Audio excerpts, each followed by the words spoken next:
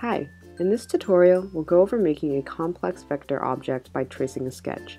I'll be tracing the bunny I'm sketching here in Photoshop, but you can also sketch something with paper and pencil, scan it, and bring it into Illustrator as an image file.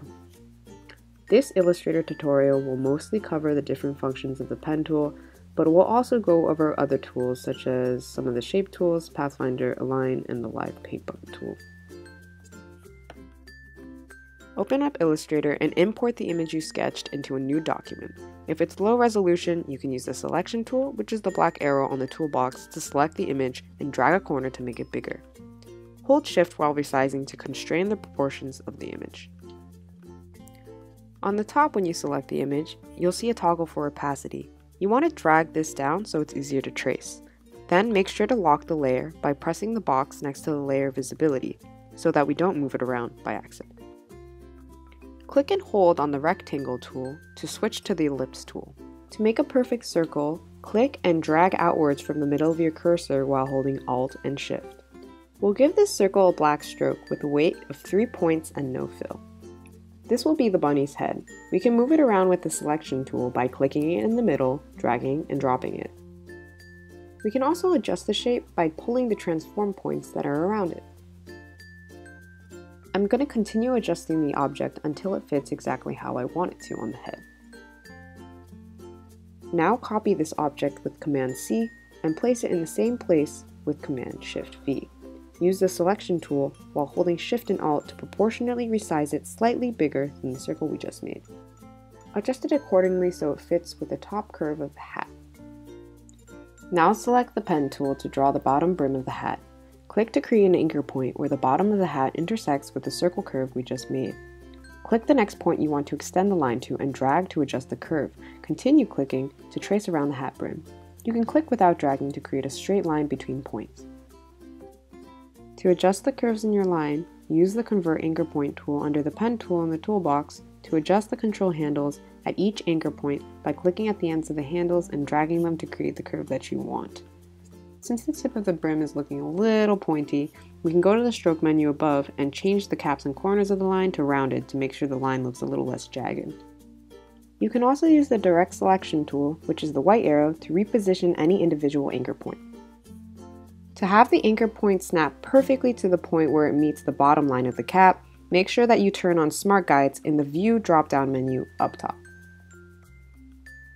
You can use the pen tool to trace the rest of your sketch underneath and also adjust the lines even after they've been drawn. Now we're going to get rid of some of the overlapping lines in this design. Select the outer circle and then select the Add Anchor Point tool under the pen tool and create 2 new points where the outer circle intersects with the hat. This will help us delete the part of the circle that isn't part of the hat. Click the canvas with the Direct Selection tool to deselect the object, then hover over the circle to select segments between paths that you want to delete. For example, if I want to get rid of this segment here, I click between these 2 anchor points and then delete. You can do this with remaining segments as well. If we look at these 2 points at the corner of the hat, they look kind of off. This is because they aren't connected. Highlight them with the Direct Selection tool, right-click and select Join. You can double-click the inner circle to isolate the object, and then use the Add Anchor Point tool to delete the hidden part of the bunny's head, just like we did with the leftover circle under the hat. To exit isolation mode, click outside the object onto the canvas. Next, we'll work on the cap logo on the side. Trace the logo with the ellipse tool. Remember to hold Shift to make it a perfect circle. Then press Alt to duplicate the object and drag it over to the side. Copy it and then press Command Shift V to paste it in place. Hold Shift and Alt to make it slightly smaller than the outside circle. I'm changing the line weight to 2 points so it doesn't get too crowded. Press Command Shift V again to paste in place the object that you just made and proportionately size it down even smaller. To slice this donut in half, draw a line with the Line Segment tool across the intersection of the circles, which Smart Guide should help you with. Select both the inner circles and the line by holding Shift while using the Selection tool, then open up the Pathfinder through the Window menu. In the Pathfinder menu, select the first icon to divide. This has separated the donut into 2 halves, and you can use the Direct Selection tool to delete the unnecessary lines. We can round the corners of this object in the Stroke menu above. Now select everything by highlighting it with the Selection tool. Drag the logo that you've just created to the spot on the cap. Hover over one of the corner transform points until a rotate icon appears, then simply click and drag to rotate slightly. Now you can return to using the pen tool to trace the rest of your sketch. To create the more complex objects in this design, remember to utilize all the tools that I've covered, including the Add Anchor Point tool to delete unwanted line segments, the Convert Anchor Point tool to adjust curves, and the Pathfinder Divide option to dissect lines.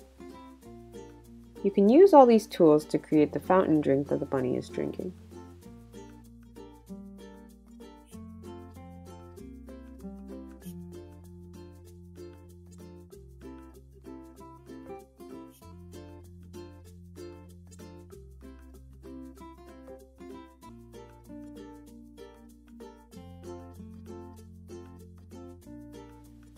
We can create the silhouette of the bunny's arm by drawing a path with the pen tool and increasing the stroke weight.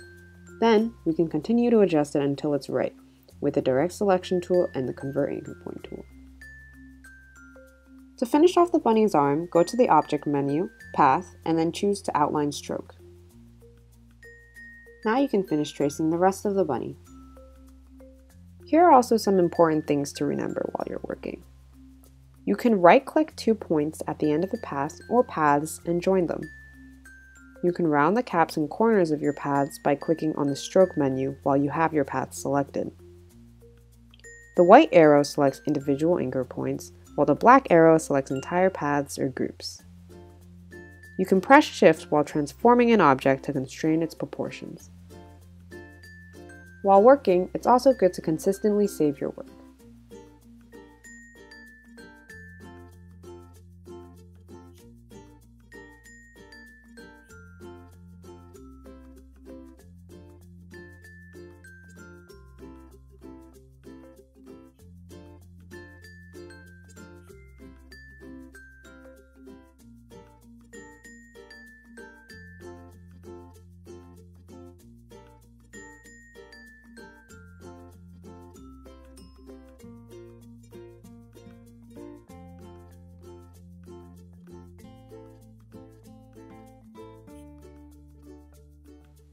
After you've finished tracing the entire bunny, you want to color it.